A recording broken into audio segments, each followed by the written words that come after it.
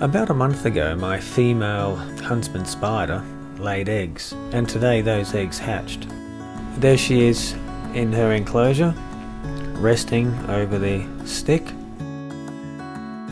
She laid the egg sac on the ceiling of the enclosure, just above, right here. Two baby Huntsman spiders can be seen on the outside, and the egg had swelled a lot since I last viewed it, so that caused me to worry. I was worried about hundreds of baby Huntsman spiders escaping into my room.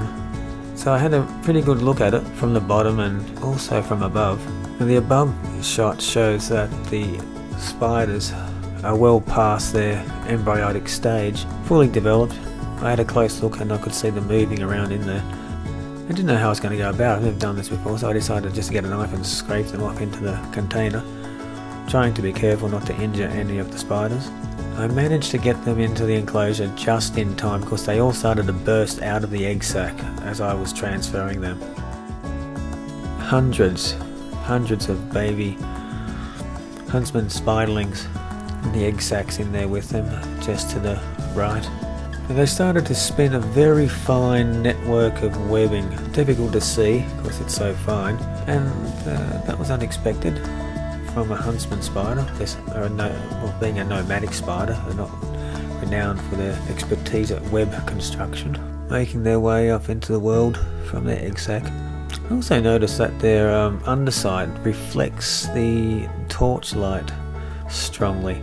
You can see you can see them in the middle there. They're suspended in a network of web.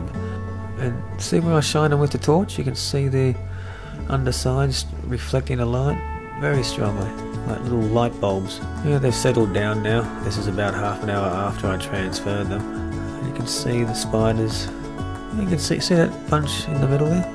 Yeah, they're lying in the web they spun.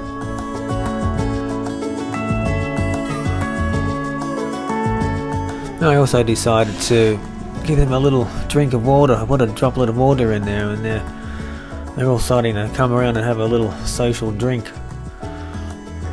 all circling around the drop of water. Also note the egg sac has been raised from the ground. That egg sac probably weighs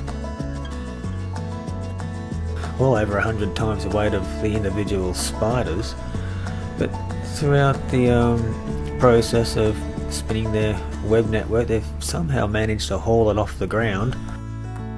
It reaches an even higher level than that. It was pretty close to the ceiling at one stage. Here comes a little ant causing trouble.